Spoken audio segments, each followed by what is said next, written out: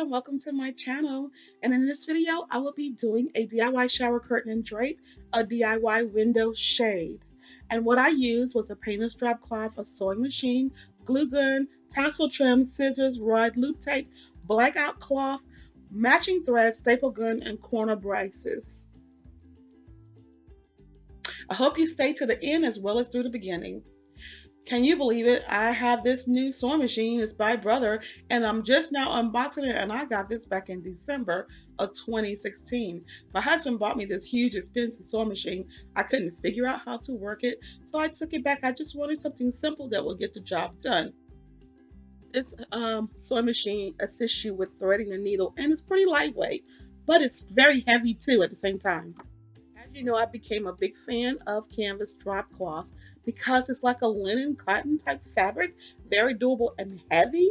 And I wanted something heavy to make curtains with. I didn't want anything thin or lightweight to give me, I wanted a very rich texture, and it has like a linen texture to it. And this is a 6 feet by 9 feet. Okay, so for here, I folded over to create a flap at the cloth, and I'm going to measure it and pin off both areas, the top and the bottom, because I'll be sewing at the top and the bottom. Normally you would use a regular measuring tape for this method, but it was the closest thing I can find, and it was perfect because it kept it level and the fabric flat.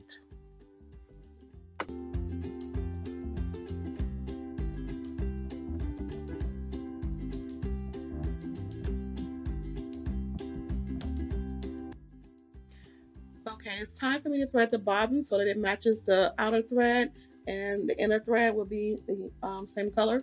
So that's very important that it matches your fabric also, so you won't see the seams. It'll be seamless looking. And so I'm going to sew a nice little hem right across here for a tapered frame look, and it also helps the fabric from moving and looking cheesy. So I am not the best sewer, so I cannot give you advice on sewing or any techniques or teach you how to sew. I never been trained. I just grabbed the sewing machine and just started doing whatever came up in my head. Once you're done with that, you want to sew the tassels trim at the flap at the bottom. That well, this is the tassel for one, but I'm going to make sure that the flap is not pressed against the fabric, the rest of the fabric. I want to sew that it's separate. And the hem looks good at the top that I stitched. So now I'm going to stitch the fabric, and it's just going to go straight across. And you guys, to let you know, I did not have to cut this drop cloth to make the shower curtains. So I'm using every inch of the fabric, which is great that I'm not wasting any of the fabric. You can sew right over this. It's very easy. It doesn't get caught in your machine or anything. And I actually love tassels. I think the tassels make everything look more sophisticated. When you're done with this, all you do is rip the strings that was holding the tassels neatly tight, and then they can be free-flowing like that. See how neat that looks? You can't even tell the thread. You can't see the color. It matches perfectly. And this is what it looks like up against the curtain.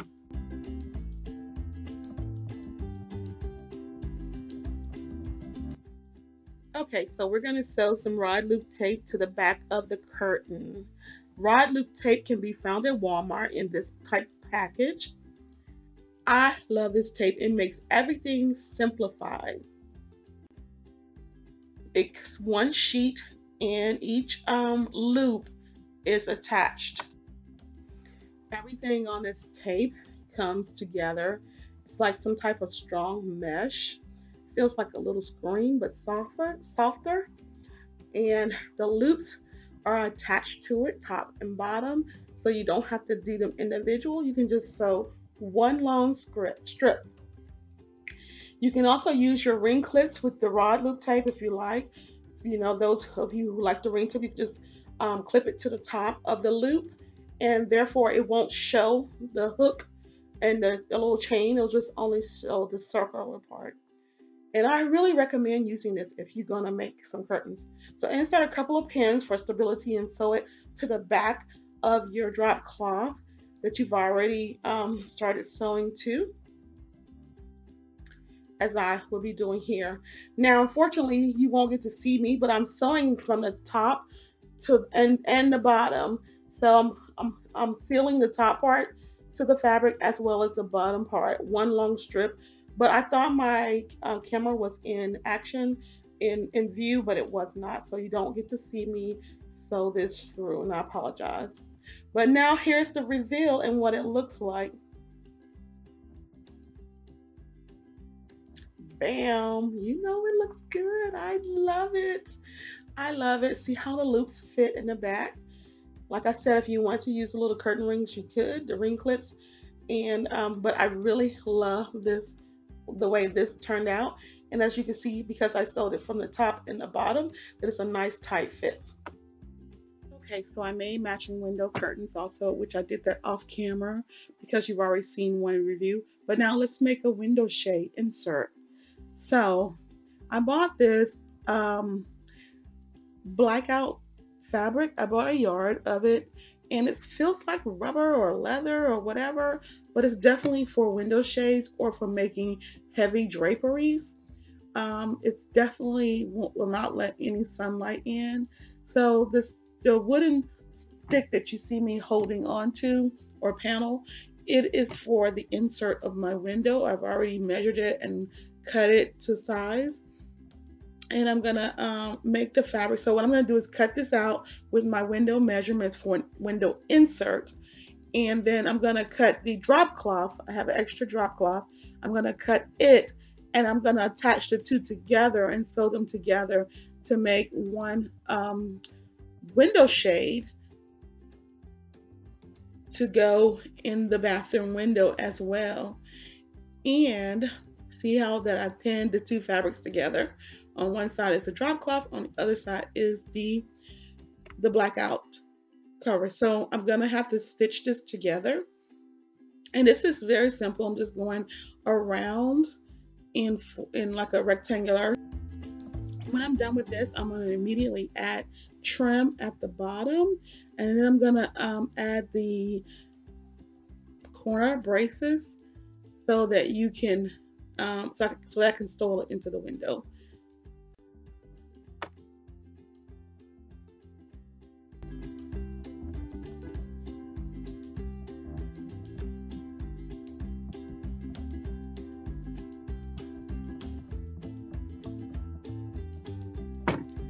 See, there it goes. I have the trim. My window shade is starting to look good to me, and I'm so excited about it. And this fabric is super heavy, and it feels so expensive. It just feels high quality. It's heavy. Both of the fabric cloths are heavy, and it just feels like a store-bought shade already. Now I want to be able to raise this shade when I want to, because I don't want it to always be dark in the bathroom. And I know my husband likes to open the window a lot or lift the pin back the curtains. So what I'm going to do is add some Velcro in the back of it so that I can snap it up and it'll look like a shade has actually been drawn. Now this is not the proper way to make a shade. This is my way of making a shade. And maybe you guys can probably do this as well, because it is a lot easier and you still get the same satisfaction. So all I'm going to do is flip it over, and I'm going to add some Velcro to the back.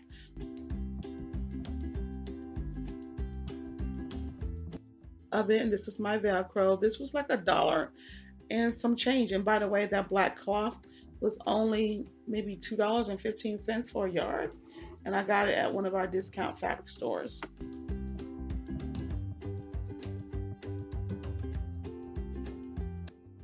Both sides of the Velcro has self-adhesive sticks, so I'm going to join the two pieces together tightly, and then I'm going to cut them into little pieces, and then I'm going to stick them, peel and stick them to both sides of the fabric. Now this was pretty hard to peel it off. I had to use a pen, which made it quite, easy once I realized that that was the tool that I needed. So I have 5 strips. I'm going to use all 5 of them. I laid them out how I wanted them to go, And I peeled the adhesive tape off the back and off the front so that once it sticks together, you can just separate them. And then whenever you want to raise the shade, the window shade, you can just attach them together. So it folds up quite nicely. I like the way it looked and the idea worked. Um, it just came in my head, don't, and I'm just proud that it did work out for me. So when the window is hanging and you want to raise it, which this is not the best of look, but I do love the way that looks. It looks just like a real shade has been drawn. The one that you have the string in the back and the loops and all the wires, but this one is a little bit more lightweight and the Velcro comes back nicely. So here is where I'm going to add the boarding and I'm going to pull some fabric over it, and I'm going to show you two ways to do it. I'm going to put a few staples in it, maybe 3, and then I'm going to glue one side. The staple gun is probably the best, but gluing it will also be just as good. And so I glued one side down, and the one side is down is a lot smoother than the other. And then you want to roll it one more time. So this is why you need the extra length. And now I'm just going to glue this part because when I roll it down, I want it to stick this. It will not look good to have the staples on the outside because that part will be seen. If someone was to look up at your window, you don't want to see a bunch of nails or tacks or screws or staples in the window pane. So glue gun worked for me. I was having difficulty issues with my glue gun. It was not melting fast enough because I hadn't gave it the proper time to heat up, but it was pretty much working. And this is the Gorilla Wax that I'm using, and I'm not really fond of it as of yet because when you do put it onto whatever you put it onto, it dries white. Okay, so now I'm going to flip it over. But one thing it did do was it did stay hot until I was able to get it, every bit of it covered. And then I was still able to use it without having to go over it more than once with the glue. So I did like that. You will not see any glue on the opposite side. It will not come through the fabric because again, the shade fabric is so super thick. And see how that looks? It's going to hang up in the window just like that. And I'm going to use these brackets. These are corner brace. So you're going to screw it first to the board for each corner because that's how it's going to hang in the window. And then you're going to screw each one to the wall once you get it up in the window, like so. And then this is going to hang perfectly. Now, when I hang this, I hang it upside down, tight and close to the edge of the window. So this is the perfect shade. I really, really love this shade more than anything. I'm super, super proud of how everything looked. So now that I got everything done, I want to show you both sets of curtains and the window shade. I wanted it to look like a wraparound curtain. So the curtains itself are just like the shower curtain. And I did it as even as possible. And here's what the window shade looks like in the inside. I am so sorry that I'm so close. But again, you know my bathroom is super small.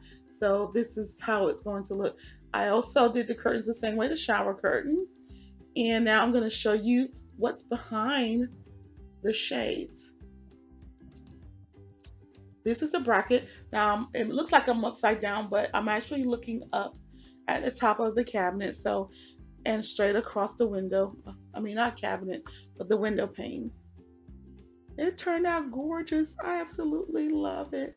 So guys, tell me what you think about my curtains. And no, I'm not showing any other part of the bathroom because that is coming. The final reveal will be coming in the next 2 videos. I love you guys so much, and thank you so much for watching. I hope you really do this for yourself or for your room, any room, your kitchen, your bathroom, your bedroom, wherever you want to do this. You can make your own shade. And yes, I want it to be the same color. I thought it looked very classy that way, and elegant and rich. And sophisticated and grown up and masculine and feminine, all of that and then some. So that's how I wanted it to look. I wanted it so neutral and plain because if I ever move or ever decide to change anything, this curtains is so neutral that I can always use them always. Well, again, like I said, I love you guys. Thank you for watching. And don't forget to subscribe if you have not. Bye.